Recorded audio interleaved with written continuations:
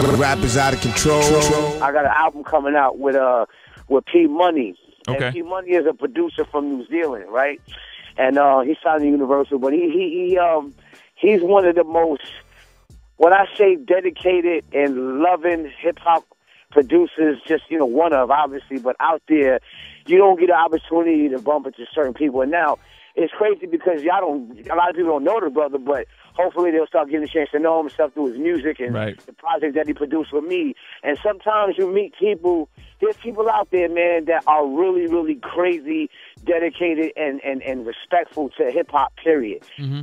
And sometimes you get an opportunity to run past people like that, and sometimes you don't. You run past a lot of people who got love for hip-hop, but they don't love it to the point where they're so intricate. I mean, down to the fact of, like, when they produce a beat, the love of the elements of everything from boom bap to sampling to the sound of right now to the old school classic respect of putting scratches in a hook. You know what I'm saying? And stuff like that. And all of that stuff came together for this album. So the P Money album, and me and P Money got an album coming out. It's called Backpack Travels. Okay. And the reason why I called it Backpack Travels, not because I got a backpack on right now, but the crazy thing is I've always been a backpack, and boots has always been like my culture ever since I was a kid. You know what I'm saying?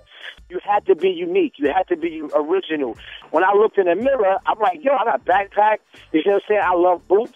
I love this. Like, bring this into your character as hip hop, and they'll have to accept it as a part of you. They don't have to love it. Sure. But next thing you know, people just started, respecting it and loving it and saying, yo, I dig it. So for me, it was like, word. Right. One of the first singles off this album is featuring my boy Joey Badass and my man CJ Fly. Uh-huh. And they from Brooklyn. You know what I'm saying? And a lot of Dirty Brooklyn kids.